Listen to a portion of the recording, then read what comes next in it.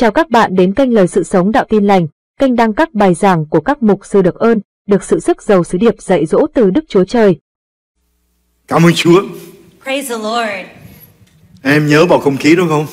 Does everybody remember that spiritual atmosphere?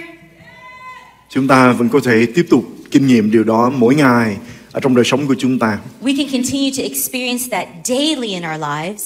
Nhân cơ hội này chúng tôi muốn có đôi lời để cảm ơn đội tuyển của Hội Thánh đã làm việc một cách hết sức là cực lực để giúp đỡ cho việc tổ chức đại hội của chúng ta. And at this time, we just want to take a moment to thank our dream team for serving God so diligently and with such excellence. Tất cả một công việc anh chị em làm cho Chúa, nhưng mà chúng tôi cũng là những người hưởng được. Muốn thưa với anh chị em là công việc của anh chị em, công khó anh chị em, chắc chắn Đức Chúa Trời Ngài sẽ ban thưởng ở trong ơn của Ngài. We know that everything that you did, you were in service of the Lord God Almighty. But we here at conference, we benefited from your service unto the Lord. Nhiều anh chị em ở xa thì đến và họ cứ ngạc nhiên về những việc và mức độ phục vụ của anh chị em ở trong Hội Thánh. And the people who traveled from afar to attend the conference, they were amazed by the level of excellence and sacrifice that each of you gave. Đặc biệt chúng tôi xin cảm ơn tất cả con gái của Chúa đã trung tín nhóm lại ở trong suốt 14 tháng qua để chúng ta cầu nguyện, để chúng ta bước đi ở trong sự hiện diện của Chúa. We especially want to take a moment to thank all of you who joined with us every evening over the past 14 months as we sought after the Lord for His revival, to seek His face, and for a touch in an open heaven. Một số lớn của các con gái của Chúa từ xa thường xuyên về dự đại hội với chúng ta. There are people who have normally come every year to attend revival conference. Nói rằng bầu không khí thuộc linh ở tại đây có một gì đó rất đặc biệt ở trong năm nay. They said that this year, when they arrived, they felt something very different, something very special about the spiritual atmosphere. Và kinh nghiệm được sự thăm viếng của Chúa ngay buổi nhóm đầu tiên của chúng ta. And they were able to experience a visitation, a touch from the Lord at the very first service. Các diễn giả cũng chia sẻ với tôi họ kinh nghiệm bầu không khí thuộc linh tại đây rất là tuyệt vời. And all the guest speakers, they shared with me personally that they could feel it as well, that the spiritual atmosphere was wonderful. Cảm ơn Chúa vì chúng ta đã gõ cửa thiên đàng và Chúa Ngài đã đáp lời chúng ta. Praise the Lord that as we knocked on the doors of heaven, the Lord responded. Chúa Ngài đã đem một kinh nghiệm mở trời ra để tuôn đổ phước hạnh của Ngài xuống cho đời sống của chúng ta. And we thank the Lord that we got to experience an open heaven and an outpouring of His presence and power. Mình xin Chúa ban phước trên hết thảy anh chị em. May the Lord bless each and every one of you. Để công khó anh chị em sẽ được Chúa Ngài ban phước. So that all of your efforts, that God will refresh you and bless you for it. Và Chúa Ngài nhận những hạt giống anh chị em đã gieo vào ở trong sự phục hưng cũng như việc mà Chúa Ngài toan định làm. And the seeds that you planted for revival. Đó là Chúa Ngài sẽ sớm thăm viếng và đem sự phục hưng đến cho thành phố Houston này. And that is that God would quickly come and to bring revival to the city of Houston. Và Ngài chọn sẽ bắt đầu qua người Việt Nam của chúng ta. Use the Vietnamese people to be the spark to do that. Cảm ơn Chúa vì đặc ơn này phải không chị em? Mình xin Chúa ban phước trên chúng ta một cách dư dật luôn. Để chúng ta sẽ tiếp tục gõ cửa thiên đàng. Chuẩn bị tấm lòng của chúng ta, đời sống của chúng ta để được Chúa Ngài sử dụng để làm ngôi nổ cho cuộc phục hưng mà Chúa Ngài đã hứa. Amen chị em. Cảm ơn Chúa. Cảm ơn Chúa. Cảm ơn Chúa. Buổi sáng hôm nay chúng tôi sẽ tiếp tục ở trong chủ đề của chúng ta ở trong tháng này cũng như đại hội. This morning we'll continue with a theme that we've had over the last month as well as through Revival Conference.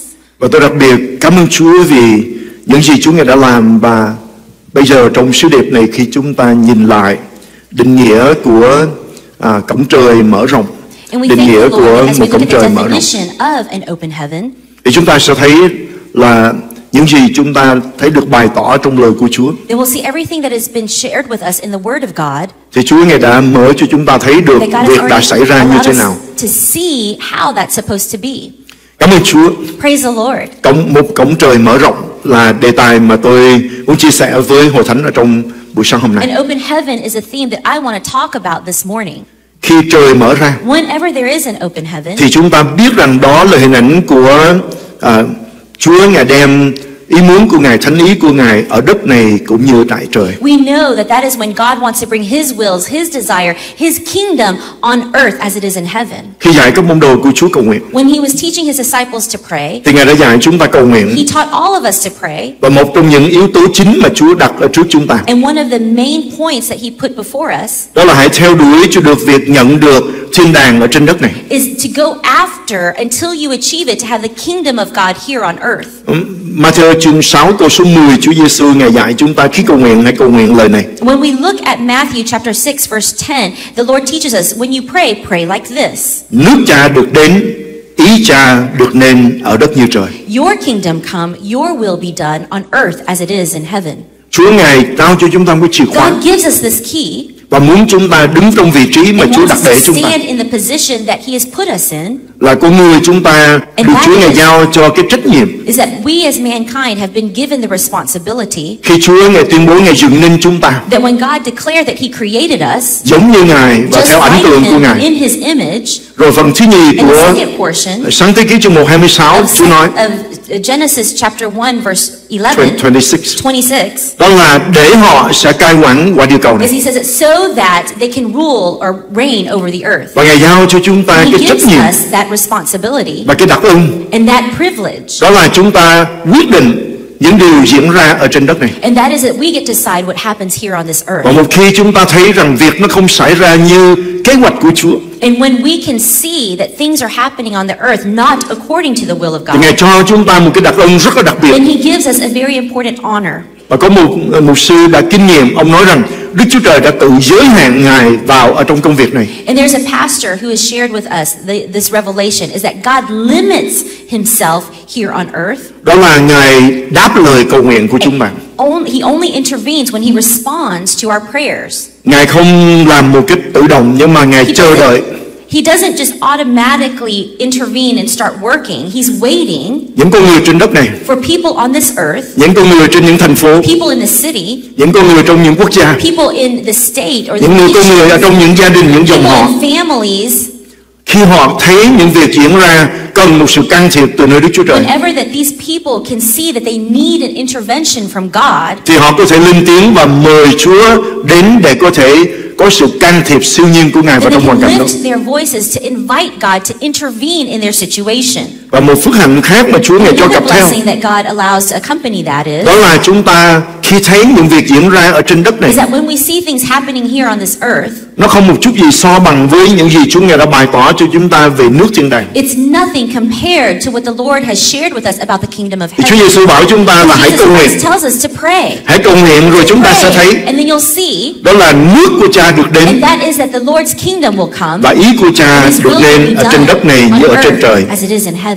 Cảm ơn Chúa. Praise the Lord. Anh chị em, đây là một đặc ân rất lớn mà xin Brothers chúng ta and nhớ. sisters, we have to recognize that this is a great honor and privilege, and we must remember this. Đừng ở trong cái trạng thái là chúng ta chịu trận với những khó khăn mà chúng ta đối diện trong cuộc đời này. Don't stay in the mentality of defeat that you have to endure whatever the world throws your way. Và cũng đừng tập để làm quen với những điều khó khăn mà chúng ta trải qua trong đời sống này. And don't practice allowing the difficulties of life become a norm. Cho rằng in đời your life. sống của chúng ta trên đất này thì nó sẽ khổ và có những sự khó khăn như vậy. Don't accept that perspective that our life on this world is supposed to be full of chaos, full of turmoil. Nhưng mà chúng ta có quyền để có thể xin để But we Chúa have the authority to be able to ask God Ngài sẽ đem nước trời đến. that He would bring His kingdom into Tất our cả những tài situation. nguyên phước hạnh Every từ thiên đàng resource from heaven có thể đến để can thiệp vào trong can hoàn be cảnh của brought chúng ta, into our situation đến để to có thể thay đổi intervene, quê hương đất nước của chúng ta, to change our homeland, thay đổi cả dòng máu của chúng to ta, change họ even tộc our của chúng ta, bloodline, bởi vì chúng ta trao quyền pháp lý cho because Chúa. we give the authority and we give permission to God, the legal right to intervene. Cảm ơn Chúa. Praise the Lord. Anh chị em dấu của Trời, My brothers and khi sisters, chúng ta cầu xin một cổng trời mở rộng, when we pray for an open heaven, là chúng ta xin Chúa ở trong cái đặc ân mà Chúa Ngài giao cho chúng we're ta. asking God in that position, that honorable position that He has given us. Và đây là nhiệm vụ của chúng ta, And that is our để responsibility. thấy những gì ở trên trời được ban cho ở trên đất này. To be able to see that all the things in heaven would be given to us here on earth. Ở trong Matthew chương 16 câu 18 19, In Matthew chapter 16, verse 18 and 19, còn ta bảo con rằng con là Phi-rơ, ta ta sẽ xây dựng hội thánh ta trên đá này, các cửa âm phủ không thắng được hội đó. And I tell you that you are Peter, and on this rock I will build my church, and the gates of Hades will not overcome it. Ta sẽ giao chìa khóa của vương quốc thiên đàng cho con. Bất cứ điều gì con buộc dưới đất này cũng sẽ buộc trên trời. Bất cứ điều gì con mở dưới đất này cũng sẽ được mở trên I will trời. give you the keys of the kingdom of heaven. Whatever you bind on earth will be bound in heaven, and whatever you loose on earth will be loosed in heaven. Chúa cho chúng ta thẩm quyền God này. gives us this Và authority. Chúa Giêsu mở ra cho chúng ta thấy chúng ta có một cái đặc quyền mà Đức Chúa Trời ngài ban cho. Jesus Christ is telling us here that we have this authority. Là khi chúng ta thấy hoàn cảnh của chúng ta sống không so được với những gì mà thiên đàng có thể đem đến. And that is that whenever we see our current situation here on earth is not the way it's supposed to be as it is in heaven, Thì chúng ta bởi lời cầu nguyện, then through our chúng prayers, ta có thể xin nước của Cha we được can đến. ask for the kingdom of God to Và ý come, của Cha and His will được nên would be done ở đất này như ở trời. here on earth as it is in heaven. Cảm ơn Chúa. Praise the Và Lord. Chúa cũng đã ban cho dân sự của Ngài mọi phước hạnh thuộc God linh. wants to give His people every spiritual benefit, Nhưng mà mọi thứ đã được ban cho còn ở tại tầng trời. but everything that He wants to give is still in heaven. Trong đó có sự sức giàu, We talk about anointing, có phép lạ, miracles, có sự chữa lành, healing, có sự cung cấp những điều chúng ta cần. provision for all that we need. Và Chúa Ngài đã ban cho chúng ta. And God gives it to us. Ê-phê-sô chương 1 câu 3 nói: In Ephesians 1:3 it says, chúc tụng Đức Chúa Trời, Cha của chúng ta là Đức Chúa Giêsu Christ. "Blessed be the God and Father of our Lord Jesus Christ, Ngài đã ban cho chúng ta trong Đấng Christ mọi phước hạnh thuộc linh ở các nơi trên trời.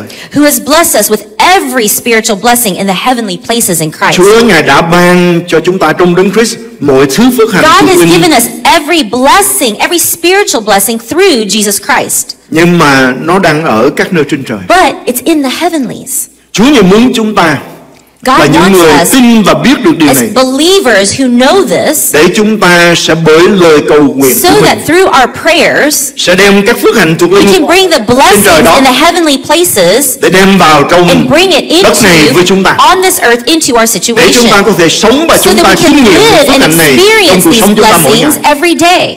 Cảm ơn Chúa. Praise the Lord. Anh chị em, cho tôi báo cho anh chị em biết, Brothers and sisters, let me tell you bởi lời của this, Chúa, that by the word of phước God, hạnh của Chúa every blessing of không phải God, chỉ có một vài phước hạnh, nhưng mà mọi phước hạnh I'm thuộc not linh. just saying that there's only one or two blessings. We're saying Chúa đã cho anh chị every em rồi. spiritually blessing. It's already given to Và nó you. còn ở tại các nơi And trên it's trời. still in the heavenly places. Và công việc của chúng ta Now our job là chúng ta is phải that we bởi lời have cầu to, nguyện through our kéo prayers, nó xuống thế gian này, pull it down to the earth. và Chúa Ngài sẽ mở trời And ra God is going to open the và heavens đổ tất cả những and phước hạnh của pour chúng out ta every chúng ta. blessing upon us. Đó là lúc chúng ta thấy That is cổng the trời time mở that rộng we trên see cuộc that đời của there's chúng an open ta. heaven in our lives. Amen anh chị em. Amen. Cảm ơn Chúa. Praise the Lord. Đừng để các phước hạnh thiêng liêng của Chúa còn ở các nơi trên Don't trời. allow the spiritual blessings of God to remain in heaven. Ở trong một cái hình ảnh chúng ta thấy như là In the picture, có một cái nhà kho chứa rất that là there's lớn, a storehouse really tất big, cả những phước hạnh Chúa cho and chúng ta, every blessing that He wants to give us, nhưng mà chưa được đem ra sử dụng. but it's not been able to be taken out of the Vì nó storehouse to còn ở be các nơi trên trời. used because it's still in the heavenly places. Chúng ta đây thì cần, Here on earth, we need it. đừng để điều đó xảy ra. Don't let that happen. Có một lần tôi đọc một cái There's one câu time that I chuyện, was able to read a story, đó là and that is có một người that there's one person cận tử, tức là sắp chết đi sống lại đó, thì đã được Chúa Ngài cho được lên thiên đàng. a person who was on the brink of death. Actually, they did die, and they were allowed near-death experience, and they were able to go into the heavenlies. Ông thấy một cái cảnh rất And he là đặc biệt. saw a wonderful picture. Ông thấy các He thiên sứ saw rất that là there were bận the rộn angels were very busy. ở tại một cái khu vực này There của thiên đàng. was a place, a particular place in heaven, Thì các thiên sứ bay and he ra, saw bay that về, bay ra, the bay về. angels were flying in and out. Và đặc biệt ở trong giây phút đó And especially in that moment, thì có một thiên sứ rất là buồn, there was one angel that was really sad. đi rồi phải quay trở về. The angel flew out, but then had to return very suddenly. Thì ông đặt câu hỏi And he asked với the question. Chúa là đấng đã dắt ông để thấy những He cái asked God, because God allowed him to see tại this. sao vị thiên sứ Why is này it that trở that về nhanh như vậy angel và buồn? came back so suddenly and was so sad? Thì tiếng nói của Chúa nói rằng And the voice of God said, bởi vì họ đã ngưng cầu nguyện. because they have stopped praying. Và cái chỗ đó là cái nhà kho mà Chúa Ngài có sẵn And những that bộ phận. location where that man was seeing the angels fly in and out of, that was the storehouse. Ở tại đó có những bộ phận trong thân thể của con người chúng ta, có tim, có phổi. There có in mắt, that có location những there cái were bộ phận. different organs of the body, like the heart, the lungs, the kidneys, every parts of the body. Và Chúa Ngài sắm sẵn để And có God had already thể prepared it ban xuống to be phép lạ able để chữa lành, to để bring thay thế những bộ phận miracles, đó. bring miracles down to the earth to actually replace the damaged organs in people's bodies. Cho nên khi lời cầu nguyện được dâng So lên, whenever the prayers were lifted nhất là up, những lời cầu nguyện biết rằng especially đó là those phần gia prayers, tài của chúng knowing ta, that that is our inheritance, Đức Chúa that by the Ngài grace đã of hứng Jesus chịu những đau Christ, đớn thay that cho chúng Jesus ta. Christ has already endured the cross Những lần and đòn mà Ngài đã gánh thay cho chúng the ta. stripes on his back, thì thiên sứ lập tức then the angels can immediately đi vào trong cái go kho đó, into the storehouse, và mỗi một cái tên của một con người and có một cái every hộp ở đó. person's name was already on a box. It was Có labeled, sẵn những gì chúng ta and cần there was trên đất already này. had preparations of everything that they would needed here on this earth. Và thiên sứ đem cái And bộ the phận đó angels were bringing those organs, whatever organ it was, and bringing mang it sự đáp lời của Đức Chúa Trời to cho the hoàn cảnh earth của as a từng người. response of God to the situation of man. Nhưng mà vị thiên sứ đó But because that particular angel, đang bay nửa chừng thì phải quay về, he flew just halfway and he had to return to the storehouse bởi vì người ta đã ngưng because cầu nguyện, people stopped praying. không còn tin rằng Chúa They có weren't thể làm believing công việc của anymore that God could do that miracle. Dĩ nhiên câu chuyện này bên ngoài Kinh Thánh không có Of ghi course, lại this trong story Kinh Thánh. that I'm telling you is outside of the Bible. It's not written in the Word of God. Nhưng mà đây là một câu But chuyện this mà is a tôi story tin những nguyên that I tắc believe đã bày that the tỏ trong principles Kinh Thánh of là it thật. are showed to us, revealed to us in Scripture. Cho nên tôi khi đọc cái điều đó xong thì tôi So when I công bố read this story, I began to declare rằng khi tôi về thiên đàng, that when I get to heaven, tôi muốn thấy cái học mà Chúa Ngài đã I dành tất wanna cả những see- phước hạnh, những gì mà tôi cần có I want đã to sẵn see dành my sẵn cho tôi đó. box, the box labeled with my name, to see all the blessings that the Lord had stored for me. Tôi muốn là được I want to xài make trên đất này sure hết. that it's empty, that it was already given down to me in heaven here on this earth. I mean, Không given có to gì đáng earth tiếc while I đâu. was living on the earth. Because it would be nothing regrettable as much as Mọi thứ phước hạnh as every linh blessing, ở các nơi trên spiritual trời blessing in the heavenly places that the Lord had in store for dành cho me. chúng ta một cách hết sức là phước hạnh như vậy. Every blessing in store for each and every one of you, Trong khi trên đất này that here on this earth, chúng ta không biết sử dụng. that you don't know how, you won't get it, you won't Amen, use it. Jim. Amen? Xin Chúa Ngài cho để chúng ta May có lòng God tin allow us to have a heart that believes sẵn sàng để đón and are nhận ready to receive mọi phước hạnh của every linh ở các nơi spiritual trên blessing trời. in the heavenly Và Đức Chúa places Trời đã that ban cho chúng God ta is trong ready to Đấng Christ. give us in Jesus Christ. Amen, anh chị em. Amen? Amen. Amen? Vì cha chúng ta Ngài Because biết our nhu cầu Father của chúng God, ta. He knows our needs. Lời cầu nguyện chưa ra Our khỏi miệng chúng prayers, ta, even though they haven't Cha left của our chúng ta mouth biết yet, rồi. God already knows them. Nhưng mà Ngài chờ đợi But chúng ta He's mở waiting miệng ra for để us xin. to open our mouth up and vocalize our need to Vì Ngài Him. tôn trọng cái quyền lựa Because chọn của chúng ta. He respects our choice, our Nếu right to chúng ta choose. công bố rằng phép lạ không còn nữa, If we say with our mouths that miracles no longer happen, chữa lành không còn xảy healing ra doesn't nữa, take place anymore, thì chúng ta đã linh tiếng then you have vocalized, và Đức Chúa Trời sẽ đãi And chúng ta theo God điều Ngài nghe miệng chúng ta will nói. reward you according to what you say, Phải không chị em? right? Hãy nhìn phóng tầm nhìn với tôi. So look further, my brothers and Những cơ sisters. đốc nhân nào đã The từng tuyên bố như Christians vậy that have already declared là Chúa không còn làm phép that lạ. God is no longer in the business of miracles, that God no longer Giảng heals, nào, hội thánh nào any church, any pulpit Họ that đã lên tiếng nói như preaches vậy and với Đức Chúa says Trời. that same thing to thì God, Đức Chúa Trời then Ngài đã truly đãi chúng ta theo God theo will điều give mà you nghe miệng according chúng to ta nói. what you have said. Chúa thì cho chúng ta thấy ý định của Ngài khác God thường gives thường. us, and He tells us in His Word what His desire, what His heart longs for. Ngài ban cho chúng ta quyền He tự do lựa gives chọn. us the right to choose. Ngài đổ dành cho chúng ta tất cả mọi phước hạnh thuộc linh He ở các has nơi trên trời. reserved every spiritual blessing in the heavenly places, Ngài chờ đợi chúng ta. but He's waiting for Thì us. chúng ta nghe lời của Whenever Chúa we hear the word of God and His Bởi đức tin promises, chúng ta đón and by nhận. faith we receive it, thì chúng ta sẽ thừa hưởng như then điều we'll be đó. able to be rewarded according to our faith, according to our Đó lý do tại declarations. sao Đức And that Chúa is the Giêsu bảo reason chúng why ta cầu Jesus nguyện. Christ tells us to pray. Nước Cha được đến. Your kingdom come, Cha được your will đến be ở done đất như on tại earth trời. as it is in heaven. Vì vậy thách thức mà chúng ta phải nhận biết trong đời sống của So chúng ta, this is what we have to awaken to in our lives. những phước hạnh thuộc linh này These spiritual blessings, cần phải được biểu hiện cho chúng ta ở trên đất này như đã được ban cho chúng ta ở các nơi they trên must trời. manifest here on this earth as they are already reserved for us in heaven. Và xin Chúa Ngài cho để mong muốn của chúng ta So phải may là God help that our desires bước ở trên are đất này to be able to walk on this với những gì earth đã được with ban all cho the chúng ta things ở that tại God thiên has đàng. given us from heaven. và cho chúng ta sẽ sống đời sống phong phú so that we can như Chúa live Ngài đã an định cho chúng ta. abundant life as God has already determined for us. Amen anh chị em. Amen. Cảm ơn Chúa. Praise the Lord. Khi Chúa Ngài dạy những điều này, When God teaches us these things, thì lời của Chúa cũng bày tỏ ra cho chúng ta một lẽ thật khác the word of the Lord reveals to us another truth mà chúng ta cần được nhắc nhở that we need to be reminded of ở trong ngày hôm nay, on đó là today. tiến vào vương quốc thiên đàng. And that is to step into or press into the kingdom of God. Matthew chương 11 câu 12. Matthew chapter 11 verse 12 says, Cảm ơn Chúa, nhiều năm tôi đọc Kinh Thánh ở trong tiếng Anh và đọc Kinh Thánh tiếng Việt. praise the Lord, for many years I've read scripture in both English and in Vietnamese. Thì câu Kinh Thánh này trong tất cả các bản dịch tiếng Việt của chúng ta đều không gộp gộp được cái ý chính của cái câu Kinh Thánh này. Numerous translations in the Vietnamese Bible are not able to capture the deep meaning of this word as it is in English. Cho đến chừng cái bản dịch tiếng Việt ở trong 2020. Until I was able to experience or read through the Vietnamese translation of 2020. Matthew chương 11 câu 12 nói như thế này. Matthew chapter 11 verse 12 says this. Từ ngày của Giăng Baptist cho đến nay, nước trời bị áp lực dữ dội và những kẻ áp lực dùng sức mạnh của mình để chiếm đoạt nó. From the days of John the Baptist until now, the kingdom of heaven has been subjected to violence, and the violent people have been raiding it. In other versions it says the violent take it by force.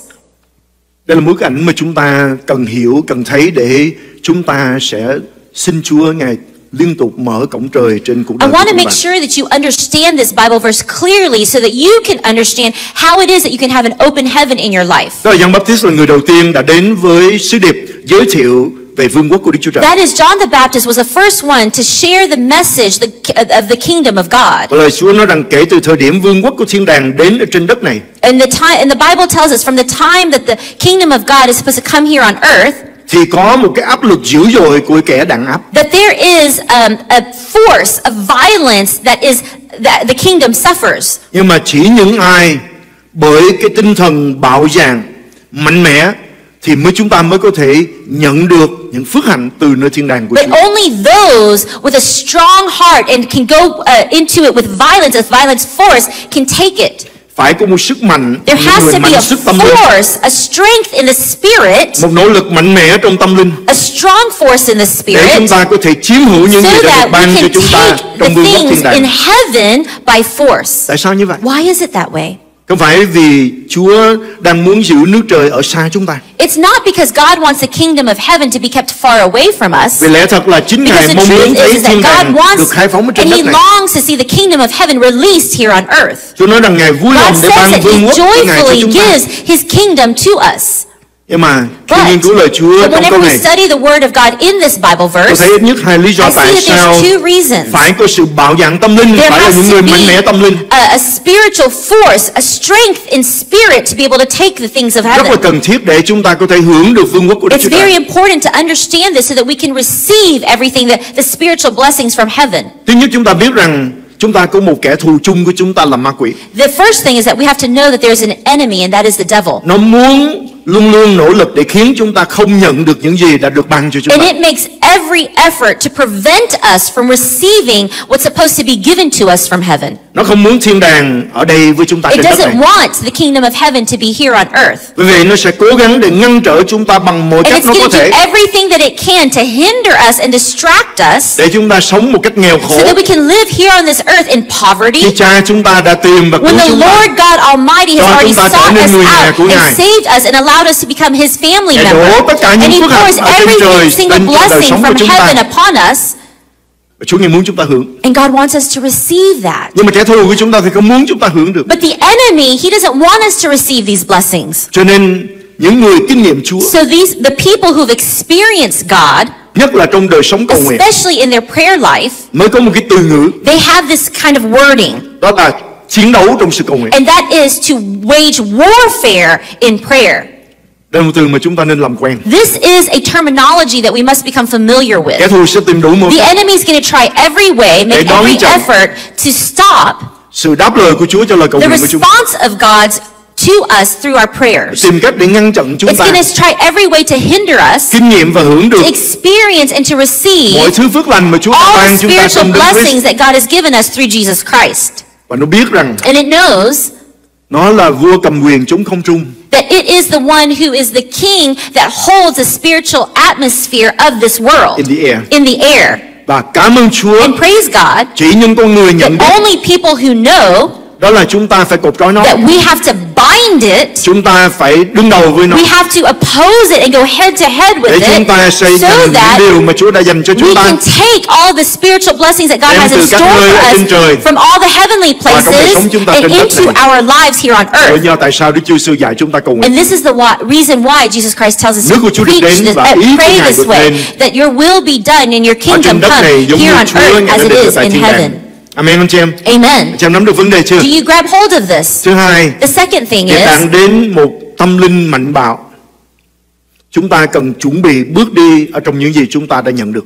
coming to a place of making a forceful effort in the Spirit prepares us to walk in what we're ready to receive. Có những ý niệm, những phần ở trong Kinh Thánh cho chúng ta thấy chúng ta phải là những người chiến sĩ và chúng ta giành lại tất cả những gì Chúa đã định cho chúng ta. There's portions in the Bible that tell us that we are warriors in Christ and we have to take all of our, there has to be a force by which we take everything from heaven to bring it here on earth. Chúng ta cần phải sẵn sàng để chúng ta đón nhận. We have to be ready to receive it all.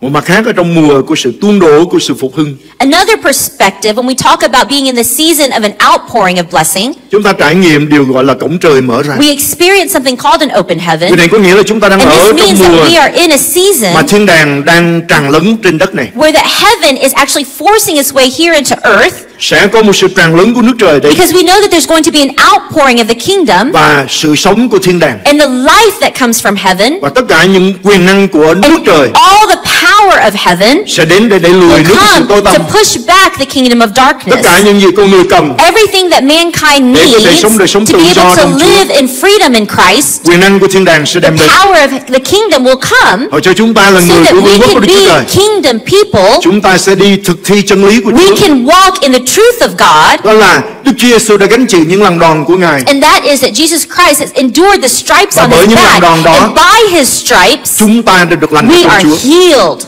Nếu một con cái của Chúa đang ốm đau bệnh tật If there is a believer who is sick, mà chúng ta là những người biết and we are people who know, thì chúng ta sẽ đem then chân lý we của can Chúa bring the truth of God to Đem lẽ them, thật.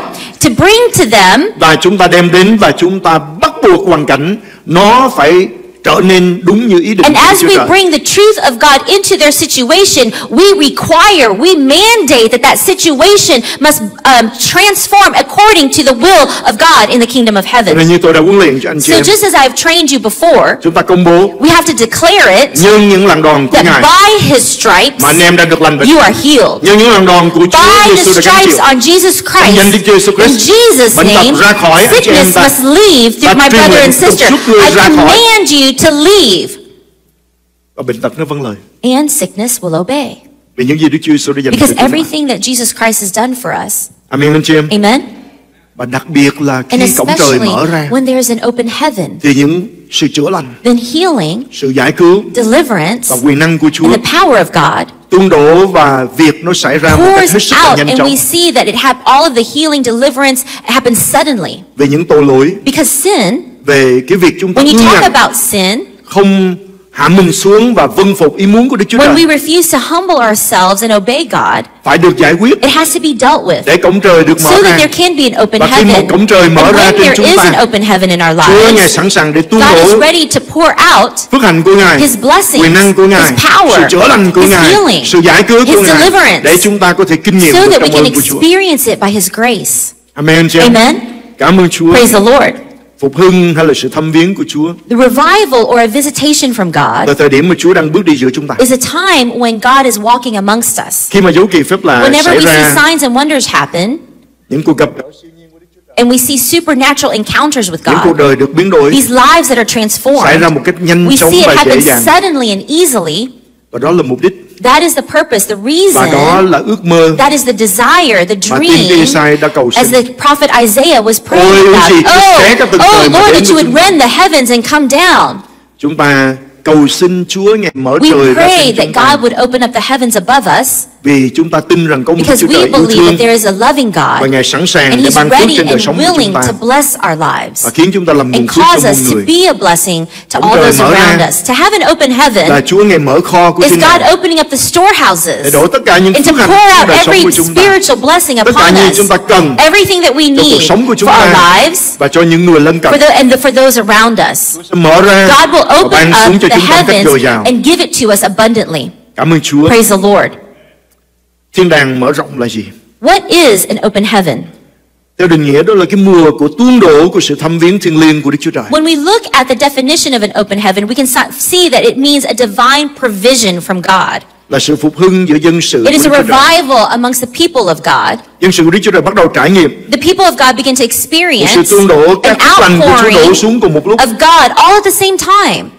Khi trời đóng trên cuộc đời của chúng, When there is a closed heaven, lời cầu nguyện không đến với Chúa được. our prayers are not able to reach Phước hạnh của Chúa God. không đổ The xuống trên blessings chúng of ta. God are not being able to be Cho đến given khi to trời us. mở ra. It's not until there is an open heaven. Khi nói đến trời When we mở talk ra about an open heaven, thì trong đó có bao gồm việc mở cửa thiên đàng cho những người lạc it mất, encapsulates được cứu, được vào trong nước opening the Chúa. door for the lost to be saved. Nhưng mà cổng trời mang một cái ảnh lớn hơn và bao gồm hơn. But when we talk about in heaven, it actually means a lot more.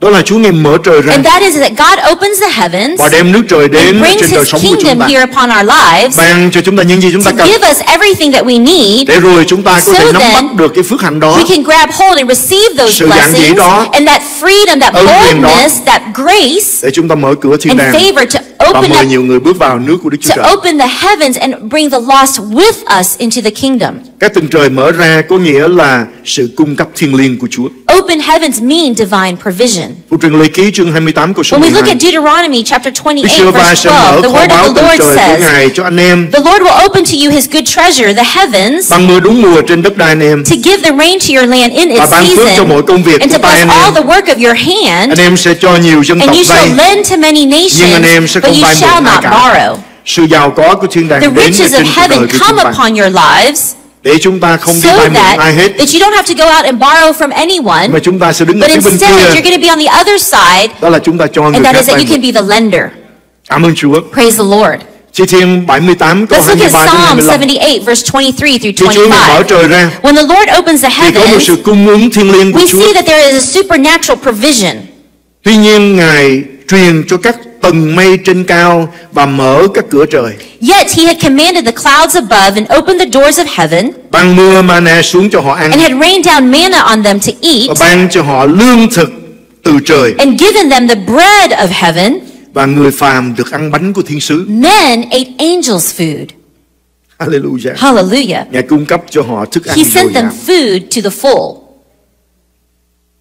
Đó là điều Chúa có thể làm cho That chúng is ta, what God can do for us, để những thiếu thốn bị đẩy so that lùi, all of the lack in our lives can be pushed nghèo back, đói sẽ bị đẩy đi, poverty can be pushed back. và lịch sử của hội thánh đã And the chứng minh history điều of church has seen this. nơi nào tin lành của Chúa được Wherever rao the giảng, gospel is preached, tin lành phúc âm toàn vẹn của Chúa, the complete gospel of God, thì Chúa, the full gospel, The full gospel of Ngài God. đem nước trời đến, when we see the kingdom of God come, thì nghèo đói được xóa ở những vùng đó. poverty, starvation, it's eliminated. Tất cả những công việc của thế giới tối tăm The work of the kingdom of darkness đẩy lùi và giới is hạn. pushed back và and vô số người limited. đã được chuyển vào And vương quốc so của Đức many Chúa Trời. people are brought into the kingdom. Cảm ơn Chúa vì Praise Ngài the có thể mở Lord. trời Because ra He can open để up cung cấp cho heavens chúng ta. to provide for us. Và Malachi chương 3 câu 10 cũng dạy chúng In ta Malachi, chapter 3, verse 10, hãy đem tất cả phần 10 vào kho để có lương thực trong nhà ta. bring all the tithes into the storehouse, that there may be food in my house. Và từ nay hãy lấy điều này mà thử ta. And try me now in this, Đức says the Giê-hô-va Lord of vạn quân hosts, phán, xem ta có mở các cửa sổ trên trời cho các con,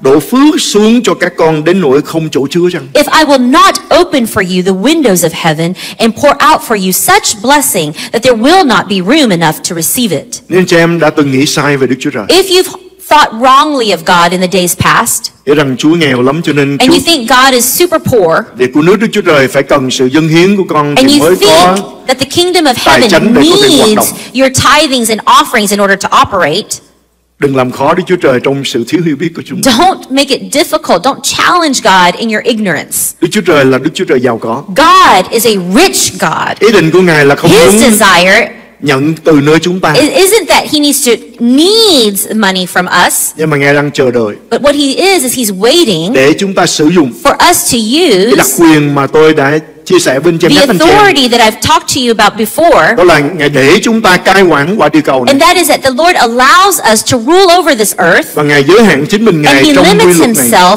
through this. Và Ngài chờ đợi. And he's waiting. Để khi chúng ta lấy hoa quả đầu mùa So của that chúng ta, whenever we take our first fruits đời sống tài chánh của chúng ta, in our để chúng finances ta tôn vinh Chúa. and we offer it up to God to Khi chúng ta worship lấy cái him. phần 10 Whenever we take the 10th of mà our chúng ta trả lại finances cho Đức Chúa and we Trời. return it unto the Lord, vì lời của Chúa đã định because the word of the Lord has said 1/10 that 1/10 là vật thánh đối với Đức is Chúa Trời. holy to the Nó thuộc về Lord. Ngài. It belongs to him. Cho nên khi chúng ta trả cái phần So đó cho whenever Chúa, we give it unto the Lord, chúng ta tôn vinh Chúa bằng we are của cải của worshiping chúng ta, him tài chánh through của our chúng ta. finances. Thì việc gì xảy ra? Then what's going to happen? Đức Chúa Trời Ngài nói rằng God says, đứa con này của ta, this child đặt ta là Đức Chúa Trời của đời sống tài chánh của nó. puts me as God in the finances, in their Chúng finances, ta giao trong tay của Chúa and we give it unto God into cái quyền his để bảo hands, vệ the authority to protect us, tài chánh của chúng ta. protect our finances. Và khi Ngài bảo vệ And whenever he protects, thì không có gì mất được hết. then there's nothing that can be Cho nên lost. Chúa hứa So God promises rằng Ngài sẽ cấm kẻ cắn phá that he's going to stop the stealer để đi vào được. Để chúng ta có thể kinh nghiệm so được that we can experience phước hạnh của Chúa the dư tràn. blessing, the abundant blessings of God. Cho nên khi chúng ta đem phần 10 vào So kho when của we Chúa, bring our 1/10 into the storehouses of the Lord, không phải là chúng ta làm ơn cho nước của Đức Chúa it's Trời, not that we're doing God a favor, nhưng mà Chúa Ngài đang chờ đợi. but what he's doing is he's waiting. Ngài thấy những tấm lòng He wants to see hearts tôn kính Chúa với đời sống tài that chánh của mình, revere him, who want to put him as a priority in their finances, để Ngài có trọn quyền pháp lý. so that he has the authority. Vì nếu có kẻ kiện cáo chúng ta, Because if there is one who The is accuser. the accuser, thì Chúa nói ngăn cản và nói Chúa ơi, tại sao Chúa Ngài ban phước trên đời sống của cái and đứa the đó? accuser comes and says, "Why are you blessing this person?" Nếu chúng ta thật lòng tôn kính Chúa với tài sản của chúng ta, Truly, whenever we're able to worship God with all of our finances, with all of our assets, thì Đức Chúa Trời Ngài sẽ trả lời với kẻ then kiện God cáo can chúng ta: respond to the accuser saying đứa con này của ta that this child of mine đã đặt ta đứng hàng has đầu trong put đời me sống as a tài chánh của priority nó. in their finances. Cho nên ta sẵn So, sàng để ban phước. I am ready to bless them. Lý do tại sao Chúa Ngài đang chờ đợi chúng ta vâng And lời that is Ngài the reason why God is waiting for us to obey, để dâng hiến, to tithe. không phải để chúng ta giúp Chúa. It's not that we're helping God, Vì Chúa nghèo quá không có đủ because God tiền is so để poor that he điều doesn't khiển have vương quốc enough của Ngài. finances to Và cần manage his chúng ta giúp kingdom, đỡ. and he needs our Đâu, anh help. chị em, Chúa Ngài đang chờ. No, my brothers and sisters, Vì he's Ngài rất actually muốn waiting, because he very phước hạnh much ở các so nơi trên wants trời all the mà Chúa Ngài đã blessings in ban the cho chúng heavenly ta. places to be poured out Chúng ta có upon thể our kéo lives, xuống quả that địa we cầu can này, pull it here down to sống và earth, bước đi trong phước hạnh to đó. receive it and to live and walk in those blessings. Amen, anh chị em. Amen, my brothers and Sẽ sisters. có sự gia tăng lớn There của will phước hạnh be của an Chúa. expansion or a greater outpouring of God's blessings. Chúa Ngài mở trời và đổ xuống trên chúng ta God wants to open up the heavens and pour it out onto us. đến một cái mức độ To a certain level, không ai có thể nhầm lẫn rằng có một điều gì đó khác biệt đang xảy ra vì trời đã mở ra trên cuộc that đời no của one chúng would ta. ever question that there is that we are differentiated amongst the people around us, that there is an open heaven in our lives. Hiện tại trên thế giới của chúng ta có Currently in khoảng our lives, 1.000 điểm nóng. There are 1,000 hot spots.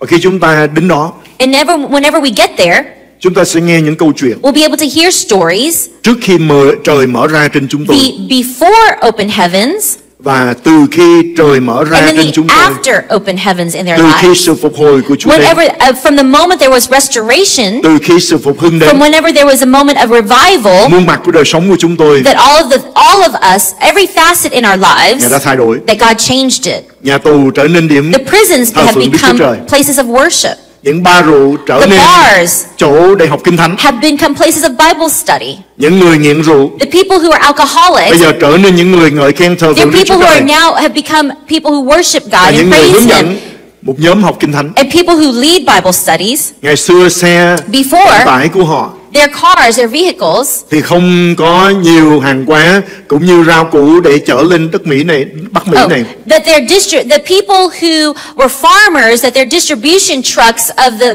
farmed goods didn't have a lot in their trucks to bring up to America. Bây giờ các hãng xe trọng tải đó But now all of those distribution trucks, làm không xuể bởi vì they can't meet the need because there's so much Chúa in ban phước và phù hồi đất abundance. của họ. God has restored their land. ở trong cái gì Chúa cho họ thu Whatever hoạch they một cách have rất là lớn lao. planted down into the ground, the Lord has allowed to prosper, to grow and be fruitful. Đến đội tất cả các xe trọng So tải much của họ so that the distribution trucks, đều sơn cái câu they have put Paint. painted words on the truck that say, đó là ngợi khen Đức Chúa Trời. that is praise the Lord. Cảm ơn Chúa. Praise the Lord. Anh xem đó là bức ảnh That is the picture, my brothers and từ chỗ thiếu sisters, thốn tối tăm, from a place of từ darkness, cái chỗ của sự thiếu hụt. from the place of lack, Chúa mở trời ra. where God opened up the Ngày đó phước heavens xuống một cách and đầy blessed dẫy. out the spiritual blessings upon these people, upon even their land. Cảm ơn Chúa. And we see this, Cái praise tầng trời God. mở ra cũng có nghĩa là sự tuôn đổ của Đức Thánh Linh của Đức Chúa Trời. When we talk about an open heaven, we're also talking about an outpouring of God's Spirit. Matthew chương 3 câu 16. Matthew chapter 3 verse 16. Khi được báp têm xong, vừa lúc Đức Chúa Giêsu lên khỏi nước, thì kìa các tầng trời mở ra. Ngài thấy Thánh Linh của Đức Chúa Trời ngự xuống như chim bồ câu đậu trên Ngài. When he had been baptized, Jesus came up immediately from the water, and behold, the heavens were opened to him, and he saw the Spirit of God descending like a dove and a lightning upon him. Cụm từ các tầng trời mở ra When we talk about the wording open được heavens, sử dụng liên quan đến việc tuôn đổ của Thánh Linh. it's also simultaneous with an outpouring of God's Spirit. Và nếu chúng ta nghiên cứu And whenever we study deeply, như lời cầu nguyện của tiên tri Esai, just as the prayer of Prophet Elijah, Chúa gì Chúa xé các tầng trời, Oh Lord, that Isaiah, oh Lord, that you would rend the heavens, và cùng từ ngữ đó and in those same nói đến words, hình ảnh khi Đức Chúa Giêsu Ngài chịu chết trên thập tự giá. we see the picture of Jesus Christ crucified on the Thì cross. bức màn trong đền thờ And we see that the veil, the curtain in the temple, đã xé từ trên the xuống. tabernacle was torn from top to Đó bottom. là cùng một từ ngữ. That is the same kind of terminology Khi Chúa đáp lời cầu nguyện used. của When chúng God ta, responds to our Đức prayers, Chúa Trời Ngài xé when các God tầng trời. rends the heavens, Một cái sức mạnh từ nơi a Đức Chúa Trời. force that comes from Ngài God, xé các tầng trời and ra he tears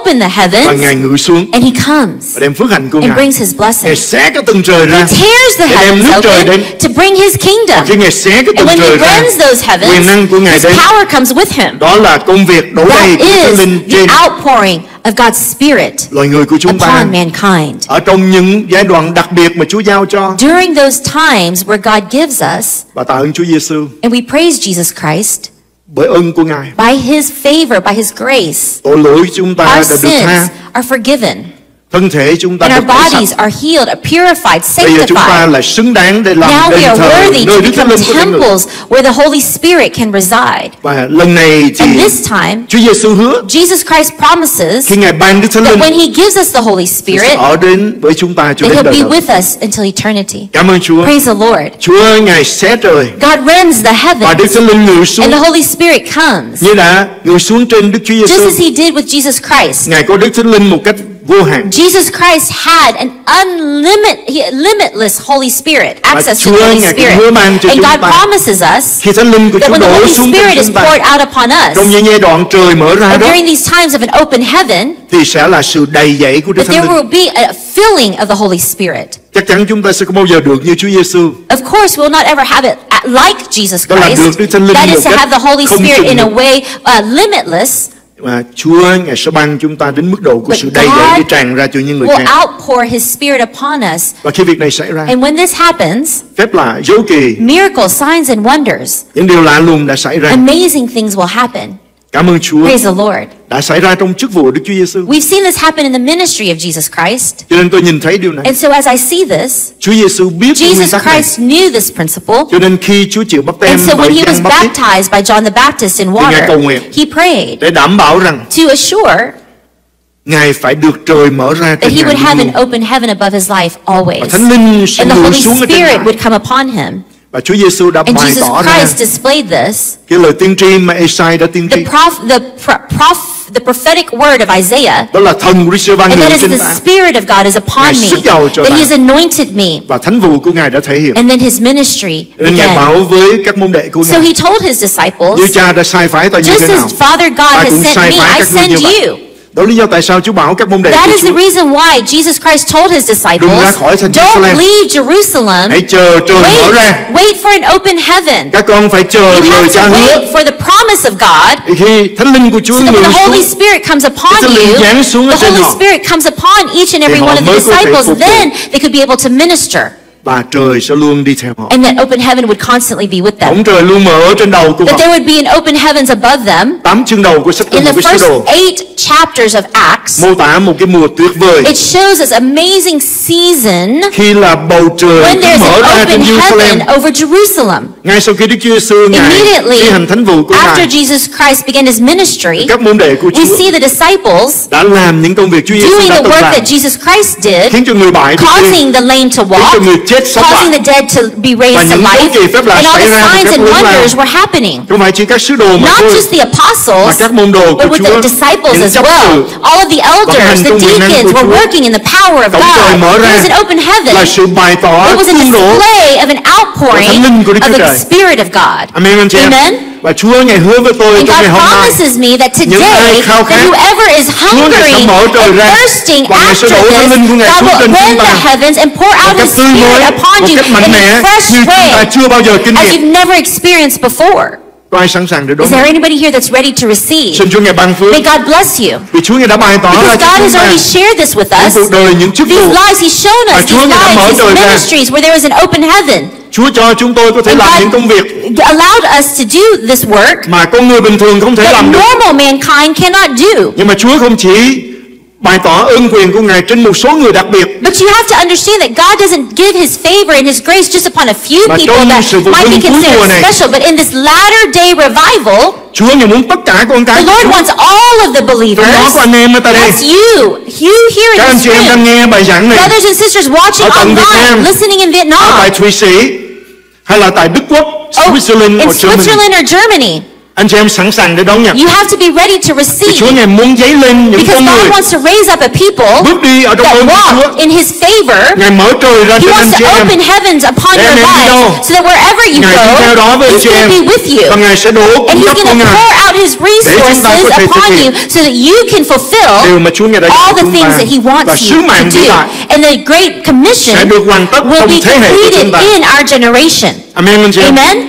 Cảm ơn Chúa. Praise the Lord. Bầu trời mở ra An open heaven, cũng có nghĩa là also sự means tràn đầy của sự công chính và sự hiện diện của Đức Chúa that there Trời. is an outpouring of God's righteousness and His presence. Isaiah 45 câu 8 nói: Let's look at Isaiah 45, ở các verse tầng 8. trời từ trên cao hãy tuôn sương mốc, hãy để mây đổ mưa công chính xuống, đất hãy mở ra để sinh bông trái cứu rỗi.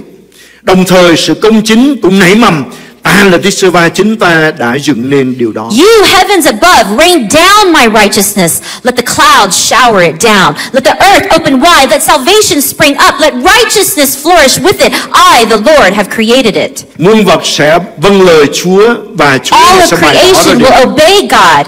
Các tầng trời từ trên cao hãy mưa sương mốc. All the heavens above, rain down the righteousness of the Lord. Hãy để mây đổ mưa công chính xuống. Let the heavens, the clouds, rain down the righteousness of God. Đây là điều mà tôi tin This is một what cách I rất là believe, chắc and I chắn. believe assuredly Điều này sắp sửa xảy ra cho that đất this nước is của chúng about to ta. happen for our nation, our Đó là land. đất hãy mở ra và sinh bông trái của sự And cứu that rỗi. is that the land would open up and birth out salvation. Đất nước Việt Nam chúng ta sẽ mở ra.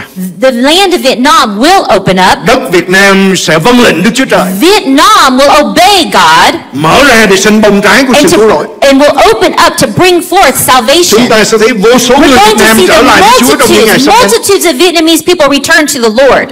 Đó là lý do tại sao That is the reason why chúng ta phải đảm bảo we have to trời mở ra trên cuộc đời make của sure chúng that ta, there's an open trên heaven hội in thánh của our chúng ta, lives, and upon ở our trên dân church, tộc của chúng upon ta là our như vậy anh chị people. em. Ngợi khen Chúa. Praise the Lord. Đức Chúa đã làm những nơi khác. God has done it in other places. Ngài có thể biến đổi He can Indonesia trong một thời gian transform ngắn như vậy. Indonesia in a time. Ngài đã biến đổi cả Nam Mỹ một He cách was hết able sức là to lạ lùng như vậy. transform South America.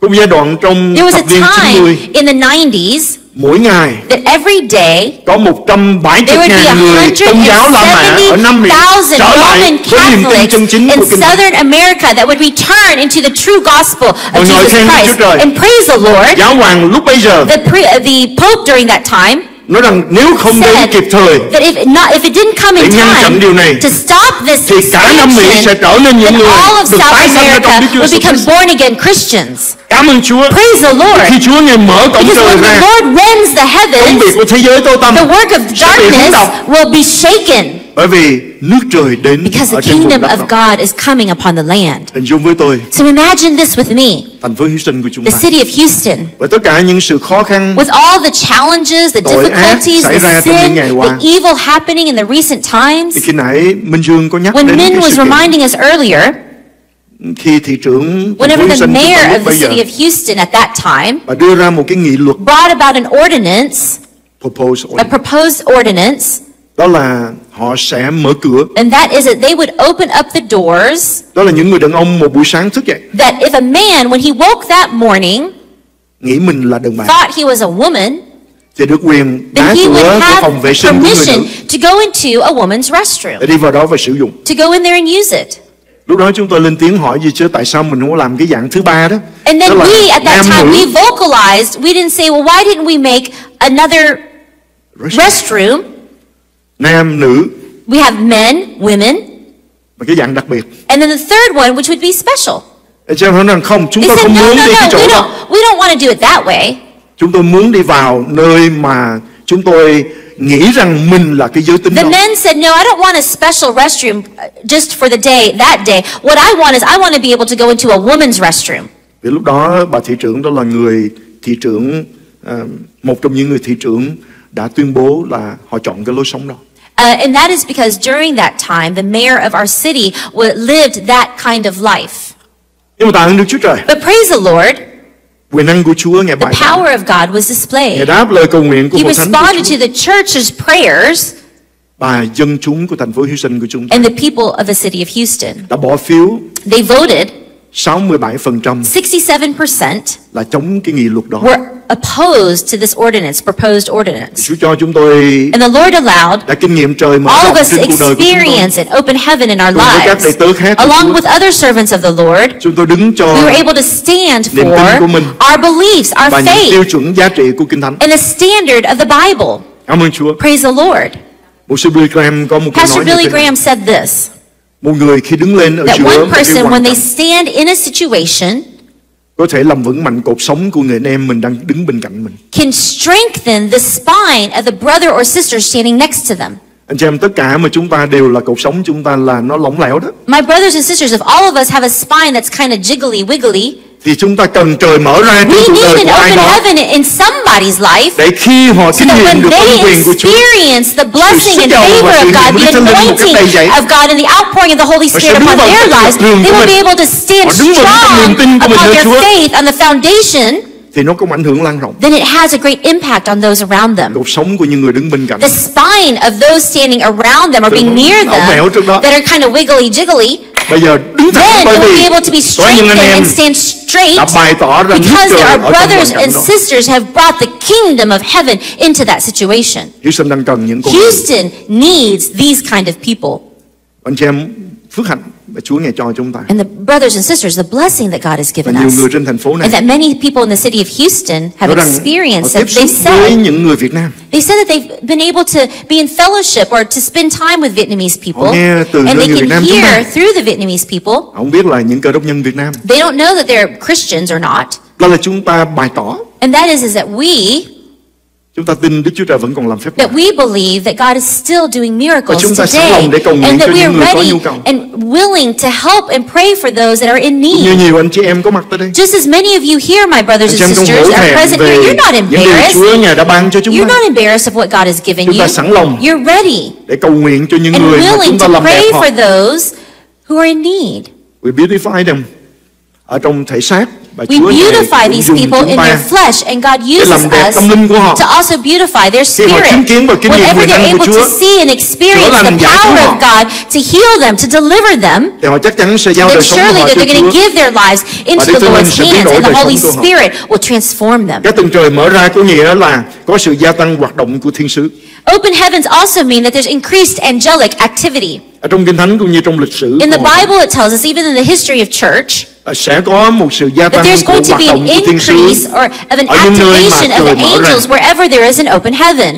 Giăng chương 1 câu 51 John Chúa Giêsu chapter 1 hứa, verse 51, the Lord promises us, Ngài phán thật ta bảo thật các ngươi sẽ thấy trời mở ra và thiên sứ của Đức Chúa Trời đi lên đi xuống trên con người. and he said to him, most assuredly I say to you, hereafter you shall see open heaven, the angels of God ascending and descending upon the Son of Man. Chúa Giêsu cho chúng ta biết điều Jesus này. Christ lets us see this. Đó là khi trời mở That ra is when there is an open heaven. thì sẽ có thiên sứ đi lên There's đi going to xuống. be angels going up and down, descending and Ở descending. trong những cuộc phấn hưng lớn That we've seen throughout history in the great revivals, sẽ có mặt và hoạt that động there của thiên is sứ. the activation and the activity of Xảy ra một cách angels rất là thường xuyên. happening, and it's very Sáng regular. thế ký chương We 28 see that Genesis chapter 28, từ câu 10 cho đến câu số 17. beginning with verse 10 through to verse 17, it says, Nhưng mà đặc biệt câu số 12, but especially in verse 12, ông nằm mơ thấy một cái cầu thang nối liền từ đất lên trời và các thiên sứ của Đức Chúa Trời đi lên đi xuống trên các bậc thang đó. we see in verse 12, Jacob, we're talking about Jacob. Then he dreamed, and behold, a ladder was set up on the earth, and its top reached to heaven, and there he saw the angels of God that were ascending and descending on it. Sự có mặt của họ The presence of the angels để mang những nhu cầu to cầu nguyện bring the needs lifted up in prayer ở đất này here on earth, đem lên tận bringing ngôi của it Đức Chúa up Trời, to the throne of God, nhận sự đáp lời của to Chúa, receive the answer from đem God, xuống cho and to bring những người it có nhu cầu. to the people here on earth that had need. Đó là một hình ảnh khác của That- cổng trời mở rộng là That's như vậy. another depiction of an open heaven. Khi cổng trời mở rộng, When there is an open lời cầu heaven, nguyện của chúng the ta prayers that we được speak Cha đáp lời một cách out, nhanh the chóng, Lord responds quickly, nhanh đến cái lúc so đến cái mức quickly độ so mà chúng ta ngạc nhiên that khi we're sự đáp lời rất surprised nhanh như when we vậy. receive the response from God so quickly. Khi trời đóng, Whenever there's a closed chúng ta heaven, có thể cầu nguyện mà we không can thấy gì xảy pray ra. and pray and pray and Và not khi see Chúa ngài mở anything trời ra happen. trên chúng ta, But when there is an open heaven in our lives, Chúng ta không ngờ là đến we một cách nhanh can't như vậy. believe that God's response comes so quickly. Có những trường hợp chúng tôi There are some situations where được Chúa ngài cho có lời tri thức. God allows us to have a prophetic Tôi word. gọi một số bệnh mà I was able Chúa ngài to bày tỏ call ra. certain sicknesses that the Holy Spirit revealed, Chúa ngài muốn chữa lành những bệnh. and God wants to heal those people. Thì tôi hỏi gì chứ And so có then I ai would tại đây ask, có is there anybody cái here bệnh đó hay that không? has this particular sickness? Thì tiến lên, Then come to the front. mọi người yên lặng. And people were quiet. Ôi sao lại And vậy? I said, oh, that's weird. Con nghe lầm tiếng Chúa phán Did sao? I misunderstand what God was trying to Tôi tell me? có bao nhiêu tại đây có cái How bệnh many đó? people have this sickness? Thì có một số đưa tay lên. There's a few people that would raise their Hỏi tại hands. sao không lên? And I said, well, how come you didn't come up to the altar to Họ get trả lời prayer? là lành rồi, đâu cần lên nữa. And they said, well, because I was already healed, I don't need to come up anymore. Chúa ngài đáp lời cầu nguyện của God chúng ta responds to và our bày tỏ công việc prayers của and ngài reveals His nhanh word hơn chúng ta có thể tưởng tượng. faster, more than we can even imagine. Anh xem có muốn điều Do đó you xảy want ra that cho to đời happen sống in chúng your ta không? life? Thiên sứ của Chúa bận rộn đi The lên đi xuống angels trên of chiếc thang này. God busy at work, going Mang up nhu and cầu lên down với the Đức Chúa Trời. ladder, bringing the needs Nhận up sự to đáp lời. God, receiving the answer and bringing it here Và on thiên sứ earth. có cánh bay, And the angels, they have wings to fly. họ có thể mang sự trả lời Chúa đến They nhanh lắm. can bring those answers from God very quickly. Một công tác khác của thiên sứ. Another job that the angels Hebrew have. chương 1 câu 14 In nói, Hebrews chapter 1 verse 14 các it thiên sứ says, là các thần phục vụ angels are ministering spirits được sai xuống để sent to phục vụ những minister người thừa hưởng to sự the cứu rỗi. believers. Có ai trong chúng ta tại Is đây there những người thừa anybody hưởng sự here cứu rỗi không? who has received and are believers? Hãy chuẩn bị sẵn sàng. Be ready. Bởi một khi chúng ta biết lẽ thật này Because whenever we know this truth, thì chúng ta sẽ mở lòng then we can open up our và hearts chúng ta sẽ nhận biết and we'll be able to understand có những thiên sứ Chúa đã that there sai are xuống rồi. angels that God has already sent to Họ us. lẫn quẩn chung quanh đời And sống they're chúng ta. surrounding us Họ in chờ our đợi. lives. They're waiting. Nhưng mà chúng ta không nhờ họ. But we don't use them. Yeah. Nên xin Chúa cho So may God Anh chị em help thấy us điều này. to be able to see trong những ngày this sắp đến. in the days to come. Thiên sứ That the angels of đã God, được Chúa ngài sai đến God has assigned trên them đời sống của to chúng ta, us, không còn thất nghiệp nữa. that they're no longer unemployed. Amen. Right. Hãy trở nên những con người Become a people không để cho thiên sứ không có việc làm nữa. that you did too many negatives mostly. You don't be a people who give work for angels to do. Amen. Amen. Các thiên sứ là các thần phục vụ The angels được sai xuống are beings để that are phục vụ here to những người thừa serve hưởng the sự cứu rỗi. believers and minister to believers.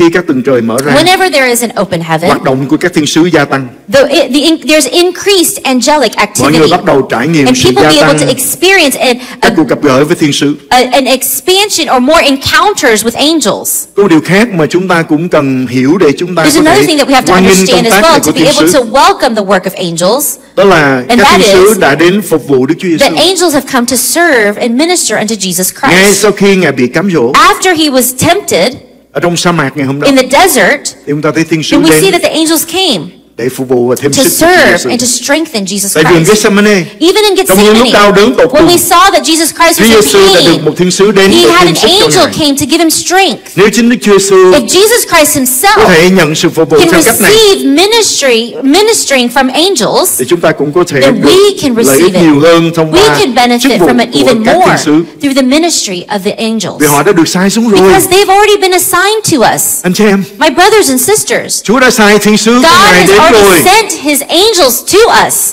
Bây giờ xin Chúa Ngài giúp đỡ cho Now chúng may ta God help để us bởi lời của Ngài that through his word chúng ta kinh nghiệm được we điều can mà Gia-cốp đã experience kinh nghiệm. what Jacob experienced. Ông lang thang đến cái chỗ đó Jacob was moving around to a certain place, và đêm đã and the dần. night had come, Ông có chỗ ngủ. and he didn't have a place to sleep. Ông thấy một cái hòn And đá. he saw a rock there, Ông làm cái gối ông and ngủ. he used it to be his pillow. Rồi trong giấc mơ And in a dream, ông đã thấy he trời mở saw ra, that there was an open một chiếc heaven, thang, and in a thấy ladder, cái thiên sứ của Chúa and he đi saw lên the đi xuống như angels vậy. going up and down. Thức dậy, He woke up. ông dựng cái gối của mình lên He took cái his hòn đá pillow, đó that lên. rock, and he turned it upward. Ông không gọi đây là nhà của thiên sứ, He didn't call it the house of angels, nhưng ông nhận biết but what he recognized có một đấng có thể was sai that thiên there is sứ a của Ngài đến như vậy. God who can send his angels. Thì ông đã được mặc khải Then he had the revelation, gọi cái chỗ and he đó called that place là nhà của Đức Chúa Trời, the house of God, Bê-tên, Bethel, nơi Chúa ngự, the place where God nhà resides, của Đức Chúa Trời. the house of God. Cảm ơn Chúa. Praise the Lord. Chúng ta không thờ lại thiên sứ, That we don't worship angels, nhưng chúng ta nhận diện họ. but we recognize and Cha acknowledge chúng their ta trên existence trời because our Father biết rằng họ có thể God giúp in đỡ chúng heaven ta. has sent us the angels to Họ có thể giúp help đỡ us. để chiến trận với chúng They ta, are here to help us wage war có in thể the đến để spirit. yểm trợ chúng They're ta, here to support us để chúng ta có thể so nhận được that sự giúp we đỡ can từ thiên receive đàng. help from heaven. Một thiên sứ đã đưa sứ đồ ra khỏi tù. There's an angel that brought the apostle out from prison. Một thiên sứ đã đến và The hướng dẫn angel Philip that để đi came vào to sa mạc ở Philip vùng to go Gaza into the desert để gặp người Ethiopia. to meet the Ethiopian. Một thiên sứ đã đưa Phi-rơ ra khỏi There's tù. an angel that brought Peter out from prison. Một thiên sứ đã đến gia đình của Cọc-nê, An angel came to Cornelius's family chỉ thị cho ông đi tìm Phi-rơ. to show him to go find Peter. Một thiên sứ đến đánh chết vua Hê-rốt An angel came to kill King Herod bởi vì ông đã có ý định because King Herod was sau planning những ngày lễ này, that after the feast or the time of ông thấy cái việc ông giết Gia-cơ, that he was going to kill James, James là một điều vừa lòng dân chúng. and that would please the people. Ông định là sẽ giết And he các was sứ đồ nữa. planning to kill the apostle James, Rồi ông đứng lên, and he stood up một cái áo rất là như là kim tuyến, nó chớp chớp đó. like with a garment that had a lot of like sequins on it. It was very shining. The Bible tells us Thiên sứ của Chúa đến that the angel of the Lord came đánh Hê-rốt, and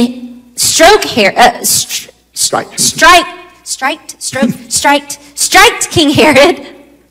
và Kinh Thánh ghi lại And the là Bible tells us trùng đã đục ông chết. that he died. The worm have been attacked him. Cảm ơn Chúa.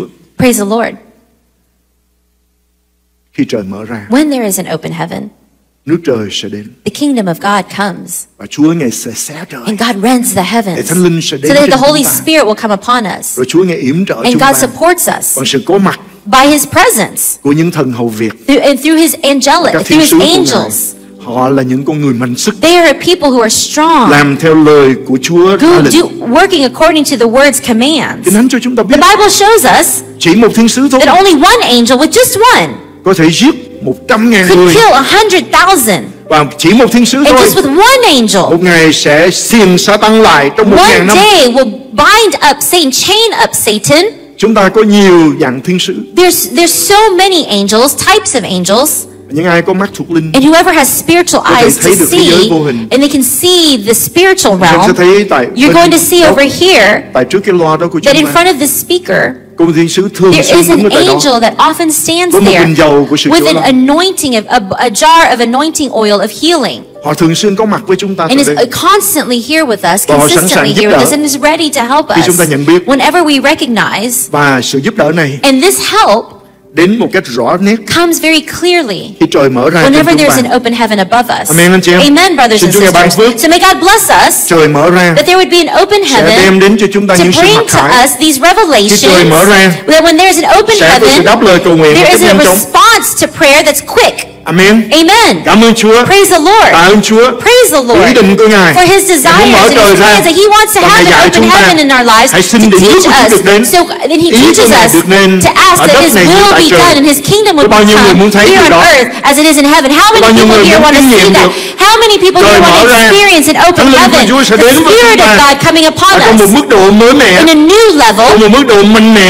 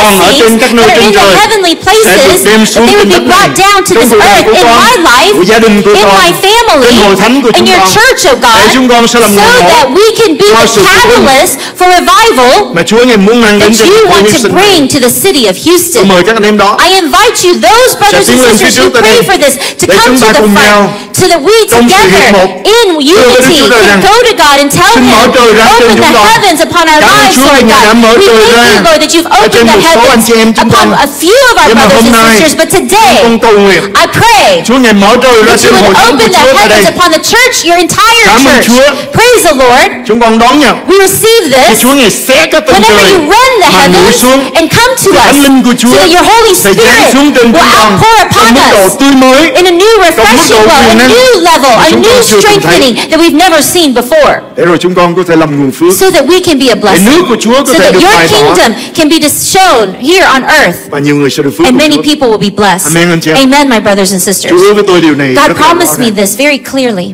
Hứa rằng con sẽ thấy những con người khao khát. That he says, son, you're going to see people who hunger and thirst. Con sẽ thấy And you will see.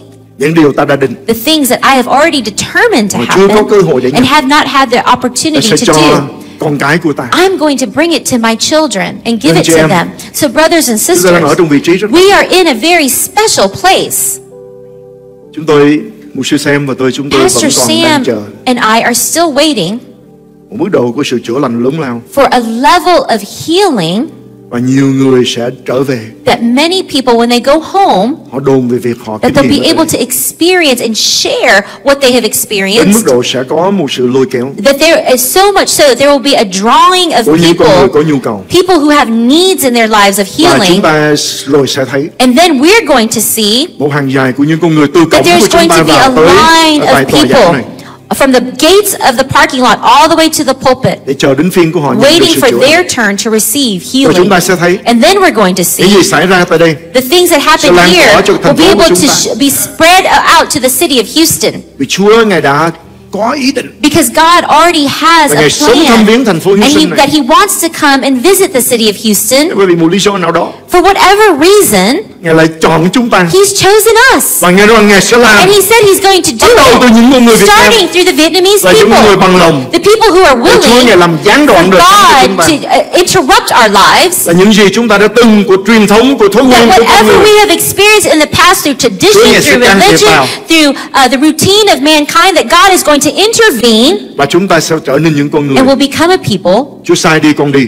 where God says, Chúa bảo where mở we say, miệng nói, God, con you mở send miệng. us, we will go. When you tell us, God, we will open our mouths and Dù nó speak. có bất tiện không That lợi, even if it's an inconvenient thing, nhưng mà vì Chúa dạy, but because you Bởi vì teach us, Chúa Ngài God, phán, because you spoken, con vâng lời. God, I will obey. anh chị em ơi, My brothers and sisters, thiên đàng đang chuẩn bị mở ra. heaven is ready to be Rồi opened từ up. đây sẽ lan tỏa về quê nhà của And chúng ta. here it's going to spread from here to the tôi mong homeland đợi Vietnam. And I wait for Đức Chúa Trời sẽ lên tiếng God và Ngài sẽ truyền lệnh that He's going to đất Việt Nam không vocal, còn là that He's đất going của to con rồng nữa. say that the Lord will declare Nhưng mà đất that Việt Nam Vietnam will no sẽ là longer be đất the land of the dragon, sản sinh ra sự cứu rỗi. but the land of Việt Vietnam Nam will sẽ birth được cứu out trong ơn của Chúa. salvation, and the Ngợi khen Vietnamese Đức Chúa Trời people của will be chúng ta. saved. So Hallelujah. praise the Lord with me. Hallelujah. Lạy Chúa xin mở trời ra trên chúng ta. Lord God, open the heavens above us. Lạy Chúa xin xét các từng người Lord vào đến với God, chúng ta. rend the heavens and Trong quyền come. năng lớn lao của That Ngài in your power, O đến God, trời ra trên that chúng you con. would rend the heavens, Xét các từng trời tear open the và đến với skies, chúng Lord con. God, and come Xin to tung đổ us. Thánh Linh của Ngài. Pour out your Spirit Một cách đầy upon dẫy trên us chúng con, in ở trong ơn quyền của Ngài. completeness and Để fullness, chúng con O sẽ thấy God, so that we can điều mà see chúng con ước mơ, the things that we điều chúng con desire, cầu O nguyện God, the things that we sẽ được prayed thực hiện. for, that it will come to Thánh Linh sẽ pass. đến trên The chúng con một Holy cách Spirit mạnh mẽ will come upon us như chưa bao giờ powerfully, có. like never Làm rung before, động nơi này to bởi shake hiện diện this của Ngài. place, Lord God, Lạy with your Chúa, presence. Lord God, giờ đây chúng con cầu xin now we pray and we ask mọi you, thứ God, thiêng liêng that all the còn ở spiritual các nơi trên blessings that are trời. in the heavenly Lạy Chúa, trong thời giờ này, places, Lord, at bởi đức this tin chúng time, con xin through our faith, we're asking Nước của Chúa được đến, you that your kingdom ý của come, Ngài được your nên will be và tất done, cả những phước hạnh đó and that all of the sẽ blessings hiện ra trên cuộc đời will của be chúng con. manifest in our Chúng con cảm ơn lives. Ngài, We chúng thank con you, ngợi Lord khen Ngài. Jesus. We thank you. Hallelujah. Hallelujah. Thiên Chúa. Tôi xin Thank mời you, các bạn Lord. tới của Chúa. I invite the servants of the Lord, Ông bà mục sư Ba, Pastor and Mrs. Barnabas, bà mục sư Khánh, Pastor Khan, Pastor Miss Vossen, Jennifer, Cô and Quýt Pastor Thúy. Vossen and xin tiếp tay Godwin, với chúng tôi.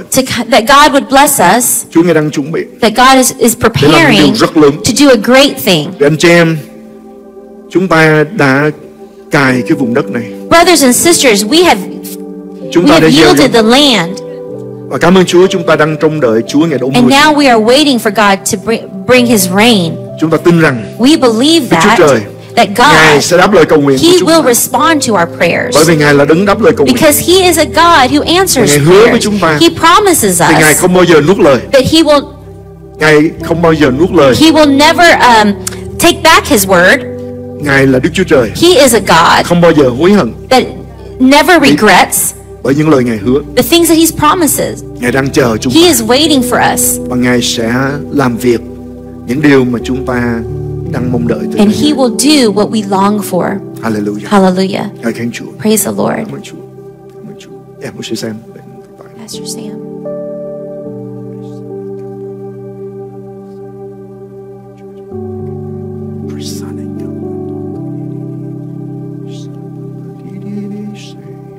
Cảm ơn Chúa.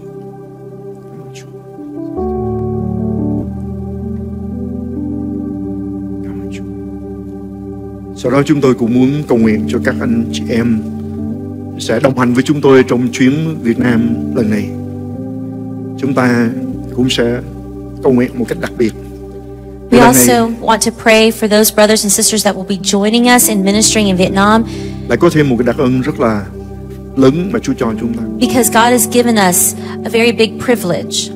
Theo như lời tiên tri According to the prophetic words spoken mà chúng ta đã nghe 2 năm trước, that we've heard 2 years ago, đó là Chúa sẽ sai and that phái is chúng that tôi God would send us, và chức vụ của chúng ta and that our ministry sẽ nới rộng would be cho expanded các nước Đông Nam Á. to all of the Asian, Thì trong chuyến đi Southeast này, Asian nations. So tuần in thứ this, during this ministry trip and the second week, chúng ta sẽ phục vụ những người Philippines. we're going to minister unto the Philippine people, Là một cái đất nước a land đã giúp đỡ cho thuyền nhân, that has helped the refugees, boat people, đã đón tiếp chúng ta một cách and hết has sức là đặc biệt. received us in the past.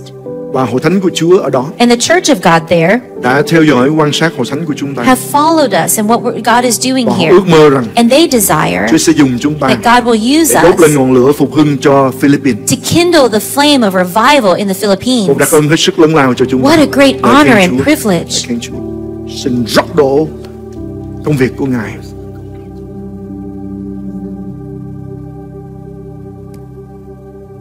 Chúa đã làm việc trên chị em con trong thời giờ này.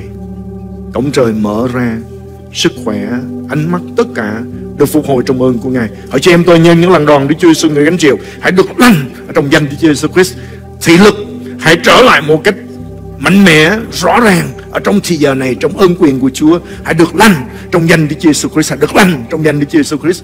Rót đổ cho anh em con, xé trời mà đến Chúa giáo, để chúng con thấy một mức độ của sự thăm viếng ban phước của Ngài.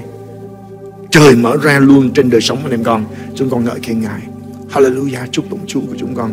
Rót đổ trong ơn của Ngài, đổ đầy Chúa giáo xé trời và đến trên chị em con một cái đầy dẫy trong ơn quyền của Chúa. Chúng con ngợi khen Ngài.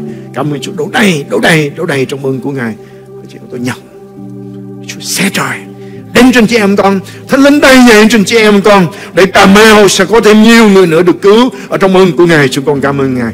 Xé trời và đến trên em con ở trong ơn quyền của Ngài. Chúng con cảm ơn Ngài. Xé trời của Chúa và đến trên cái dùng ở trong ơn của Ngài. Xé trời và đến trên chị em con, đầy dẫy ơn quyền của Ngài. Xé trời của Chúa và đến Chúa dọc đầy dẫy. Và lại Chúa mở cổng trời trên đời sống của cô ai trong ơn của Ngài. Chúng con ngợi khen Ngài, ngợi khen Chúa của chúng con. Xin Chúa làm việc xé trời và đến trên chị em con ở trong ơn quyền của Ngài. Cảm ơn Chúa, cảm ơn Chúa. Xin Ngài ban phước để rồi chị Lan sẽ kinh nghiệm được việc của Chúa làm lớn lao vô cùng so với những năm đầu ở trong cuộc đời đi theo Chúa của mình. Cảm ơn Chúa. Xin Đức Chúa Trời của chúng con làm thành những điều mà Chúa Ngài đã định. Tất cả các phước thiêng liêng ở các nơi trên trời, chị em con sẽ nhận được và kinh nghiệm ở trong đời sống của mình. Chúng con ngợi khen Ngài. Cảm ơn Chúa, cảm ơn Chúa, cảm ơn Chúa trong phước hạnh mà Ngài ban cho, đổ xuống Chúa dọc, xé trời mà đến Chúa dọc. Tất cả những gì mà anh em con cần, Thiên đàng sẽ mang đến và thể hiện ra trên cuộc đời của anh em con. Chúng con ngợi khen Ngài. Xé trời và đến trên phúc ở trong ơn của Ngài Chúa dọc, để rồi đời sống này sẽ kinh nghiệm được ơn quyền của Ngài và trỗi dậy trở nên một cái cuộc sắc bén trong ơn của Chúa, trong quyền năng của Ngài. Hallelujah, ngợi khen Chúa chúng con. Lạy Chúa xin xé trời của Ngài và đến một cách tươi mới, đầy dẫy ơn quyền của Ngài, để chị em con trở nên khí cầu hữu dụng ở trong tay của Chúa, để Chúa Ngài sử dụng cho vinh quang của Ngài. Chúng con cảm ơn Ngài. Chúa ơi, xé trời và đến đầy dẫy trên chị em con, biến chị em con trở nên một tác nhân đem lại sự biến đổi cho nhiều cuộc đời, và sẽ là một người kết quả, một cái phước hạnh ở trong ơn của Chúa, trong quyền năng của Ngài. Chúng con cảm ơn Ngài. Đóng đầy cho đến chừng tràn ra cho những người xung quanh. Ngợi khen Chúa chúng con. Ôm an đi cây rửa sẵn. Hallelujah. Hallelujah. Ngợi khen Chúa chúng con. Đóng đầy trong đời sống, ở trong ơn quyền của Ngài. Chúng con cảm ơn Chúa. Chúng con ngợi khen Ngài. Rend the heaven and come down. Holy Spirit, come upon Yvonne. Fill, saturate. Thank you, Lord. Thank you, Lord. Open heaven over Yvonne's life. We praise you. Fill to the fullness. Thank you, Lord. Come on, they see. Santi, come on, to good,